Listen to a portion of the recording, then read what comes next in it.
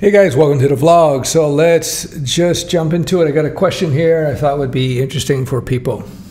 Hi Stefan, I've been learning Python for 2 months and have completed several modules and various Python courses around the interwebs.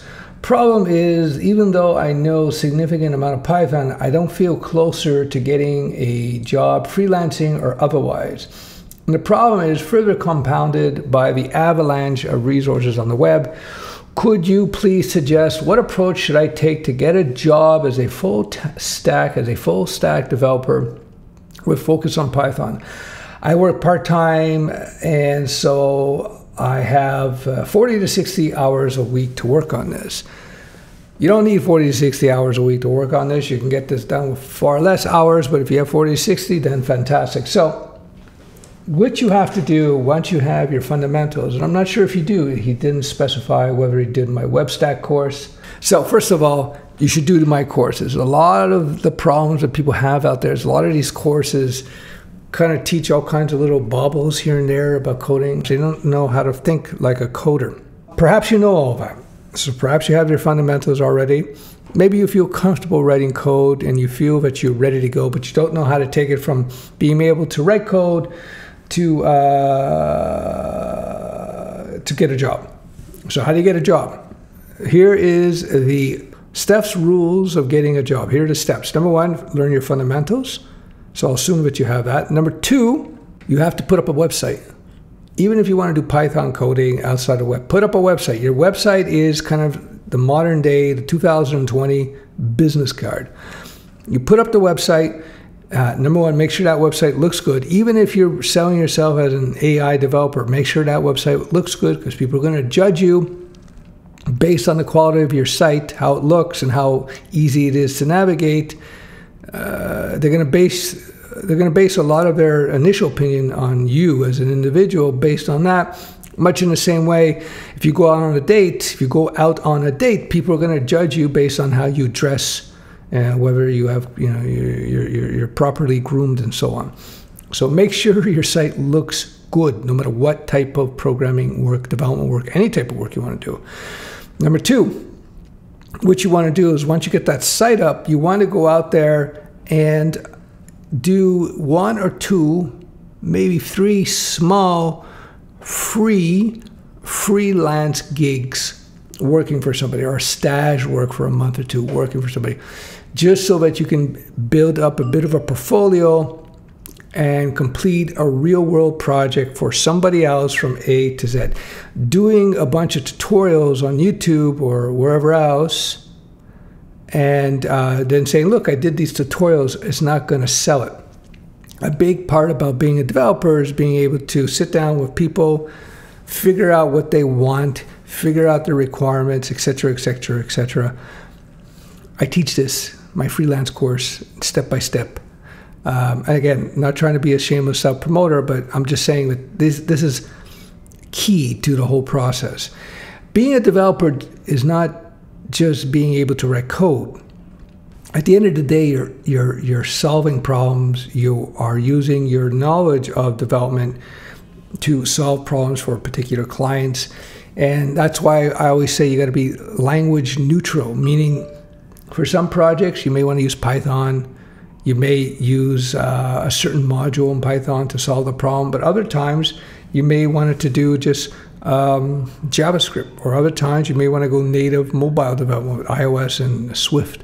It depends on the needs of the project. When you become an advanced developer, you will be able to do that. You have to get away from, I want to be a Python developer, or I am a Java coder, or I am a PHP developer, etc.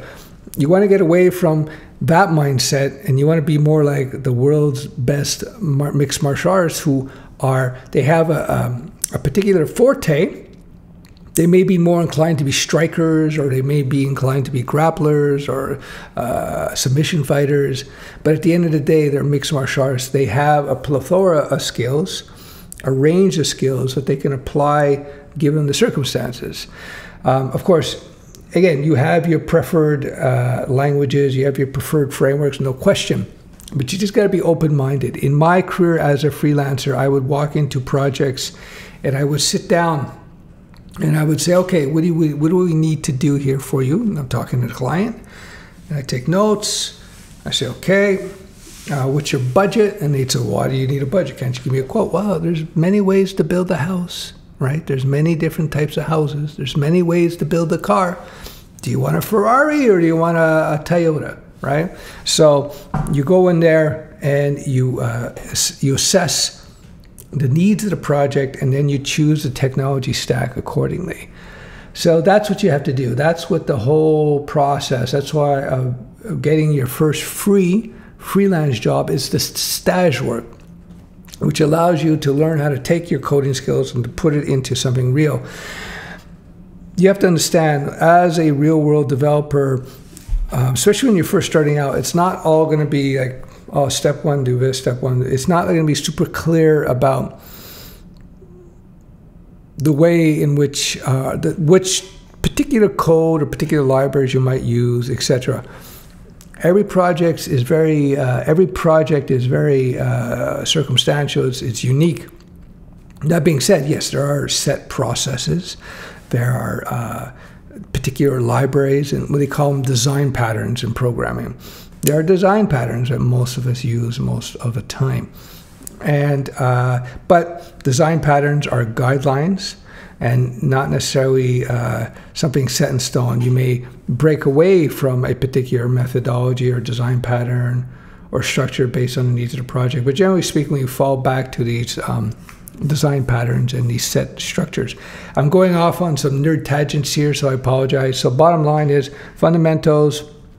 Get a website up so people can assess who you are. Make sure it looks good, the website. And if you're not good at design, then just get a template and modify it. Then you go out there and you want to do 1 or 2 freebie projects. Even if you don't know all the tech that you may need to implement for a particular project, make sure it's a small project. Don't do a huge project, small project.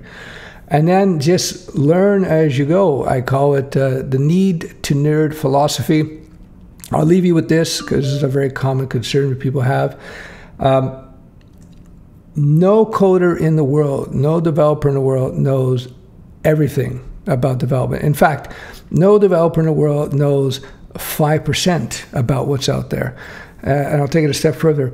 There's no Python developer in the world who has used more than maybe 5% of Python. It's the development world is vast, and there's so many options, and that's why it's so important that you get away from trying to think about coding as learning the key frameworks or the key technologies that will make you a pro, and then you go from there. No, what makes you a pro is your ability to code, and you'll use whatever technology are in demand at the time. That's another major thing that people have to get into their heads, is that you may think that Flash ActionScript is the best programming language ever invented, and you can't understand why people would not want to use Flash ActionScript. Now, if you don't know what that is, at one point 10 years ago, it was huge. It was huge. It was so dominant.